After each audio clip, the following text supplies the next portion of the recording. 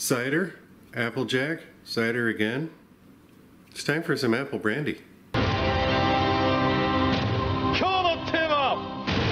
Lingo. I just said yes, man, right away. So what is apple brandy? Really simple. You make apple wine or apple cider and then run it through a pot still. That's it. So let's do that. This is the juice that we're using. Your grocery store probably has a store brand.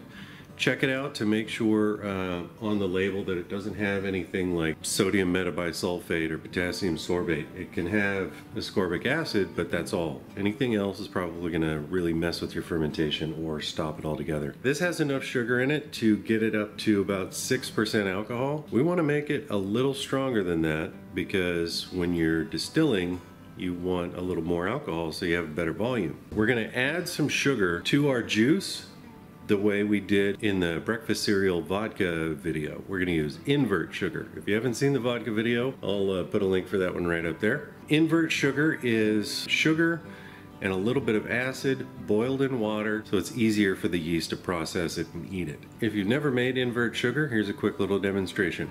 Since our apple juice has enough sugar to get us about 6% alcohol, I only want to raise the gravity of this wash up to around 8%. All you need to do is weigh out 2 pounds of table sugar, add that to 1 quart of water, 1/4 teaspoon of citric acid available near the canning supplies in your local grocery store, or you can use a tablespoon of fresh lemon juice. Stir to dissolve the sugar completely, and then simmer for at least 20 minutes.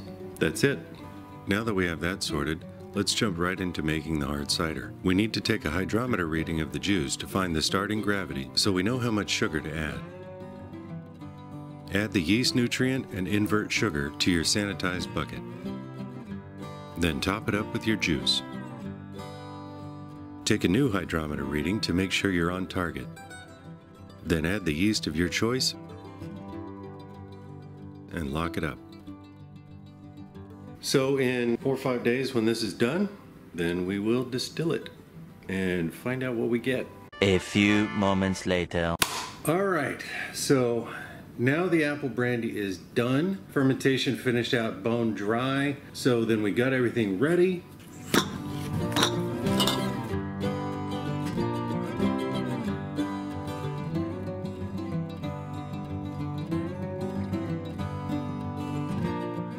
Then there was a stripping run,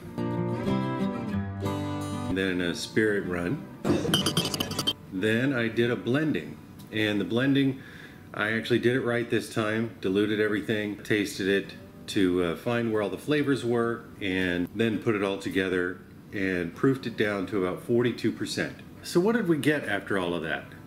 Basically, I ended up getting exactly what George and Jesse predicted back in October when I met with them and we were sampling a cherry apple cider that I made. I had asked George if there was a way to bring the really cool fruit flavors in that cider into a distillate, and basically the answer was not really. What you'll have is you'll wind up with a really good spirit that doesn't necessarily taste like cherries. Right. But it has that cherry character to it. Walked by it with some cherries. Right. And you know, I had that suspicion going in, but I have to test everything myself to see if I can, you know, beat the odds or whatever. We got something that is, it's a nice clean spirit that is reminiscent of apples. I hate that George and Jesse were right, but also I love that they were, because it confirms to me how good it is to have all these different experienced voices in our community so that we can all learn from each other. I posted a poll on my Patreon page to see what everybody suggested as far as the wood that we're gonna age this stuff with, because it is a nice clean spirit and it does have some fruit character to it. So we want to age it up nice and get something really cool. We're going to do some toasted French oak and cherry, some charred white oak and birch, some maple, and some mulberry. We got 2 that have fruit trees in there, and we're going to see if we can get some of that fruit tree character to kind of bump this up a little bit. But we have one more jar. A couple of you guys and a couple of my patrons actually suggested doing an apple pie moonshine with the apple brandy. And honestly, I can't think of a better thing to do with this. So we're gonna do a quick little recipe on this one and get these guys aged up.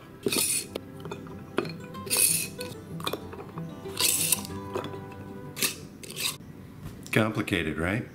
So now we'll just let these guys sit for, I don't know, what do you think, Thanksgiving-ish? That sounds good. There's a whole bunch of different apple pie moonshine recipes, so we're not reinventing the wheel here, but I think because we're using an apple-based moonshine, it's gonna be even better, and I'm pretty excited about that. All we need is some apple juice concentrate, a jar of apple brandy, 1 sliced apple, some spices, and fresh ginger. Slice your apple and put that in a large jar, then add the brandy. Take 1 thick slice of ginger and bruise it with the back of your knife like this. Add 1/8 teaspoon of nutmeg to your pot. Just a tiny sprinkle of cloves because they're really strong.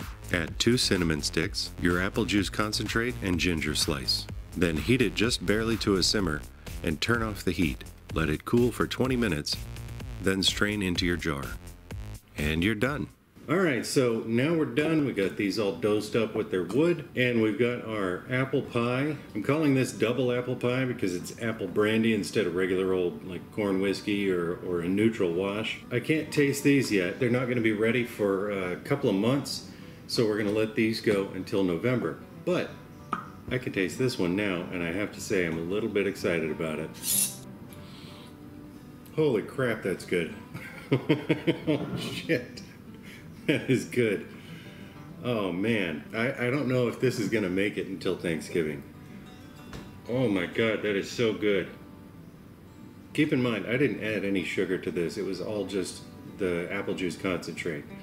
Now, if you are in a place that does not sell apple juice concentrate in the little frozen cans, it's easy to make. You take 48 ounces of juice. You just simmer that down until it's about 12 ounces of juice. So all you're doing is reducing the water volume by about 75% and making a juice syrup or a concentrate. And that will work perfectly well for something like this. I did the same thing with making the cherry cider, so if you need a visual reference on that, I'll go ahead and put a link right up there. If you want to use a higher proof, go right ahead because you will be diluting it with that apple juice concentrate. Some recipes recommend as high as 70%. I don't know that I would go that high, maybe 50 or 55%, and I think you would still end up with something that's really tasty and has a substantial kick to it. One other thing about this stuff, a lot of people recommend that you keep it in the fridge. Technically, I think the alcohol content is way high enough for it to not spoil. But as far as keeping the flavor consistent, the refrigerator is always a good way to go. I want to thank my patrons. Uncle Duck, thank you for suggesting doing apple pie, and all of you guys, thanks for voting on the types of wood that we tried, because I took a little sniffy of each of these and they all smell really promising, like they're going to be worth the wait. Thank you guys for voting on that. If you would like to also contribute to decisions like this, recipe ideas, things like that, you can consider joining my Patreon. I'll put a link down below. I just want to say a huge thank you to you guys. I am now in a much better position to keep doing these weekly videos because of you guys. So thank you so very much. It's kind of blowing me away. All right, so moving on. I think that's all we can say about this stuff. I am really excited. Man, I'm gonna have to hide this from myself or get my wife to hide it from me. Holy crap. I want to save the rest of this so that I can see if the flavor changes over time along with the wood aging. Wow. Might have to have one more sip of that. So, okay. You got to be my guinea pig and give this a taste. That's the face. This is good. This is good. She does not like spirits at all. Double apple pie moonshine for the win. Give it back. I guess we could just drink it all if you want to. That's cool with me because I'm in love with it. Applejack was my favorite, but now that's my favorite. Really? Yeah. Wow. Yeah. You heard it here first. So if you enjoyed this video, do me a favor and hit the like button because it really helps out the channel. If you're new to this channel and this is the first time you're seeing me do stuff, If you'd like to follow along and find out what kind of weird crap I'm going to get up to next time, go down and hit the subscribe button and the little bell icon right next to it so you can get notified when I post new content.